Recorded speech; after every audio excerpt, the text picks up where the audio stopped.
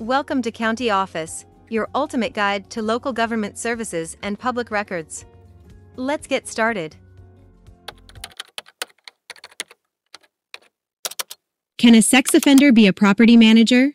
When it comes to property managers, trust and safety are of utmost importance. So, can a sex offender be a property manager?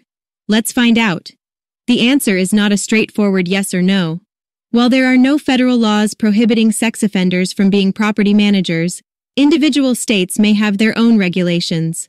Some states require property managers to undergo background checks, which may include a check for criminal records, including sex offenses. In such cases, a sex offender may be disqualified from becoming a property manager. In other states, the decision is left to the property owner or management company. They have the discretion to hire or not hire a sex offender as a property manager based on their own criteria and concerns for the safety and well-being of their tenants. It's important to note that property managers have access to personal information and may have interactions with vulnerable populations, such as children or elderly residents. Therefore, property owners and management companies have a responsibility to prioritize the safety and security of their tenants.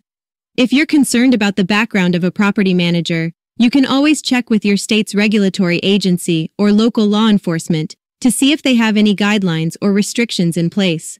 Remember, safety should always be a priority when it comes to choosing a property manager. To learn more, check out these links which you can click in the description below, and feel free to comment your questions. We're here to help. Thanks for tuning in to our video. Please like and subscribe, and leave a comment below. See you in the next video.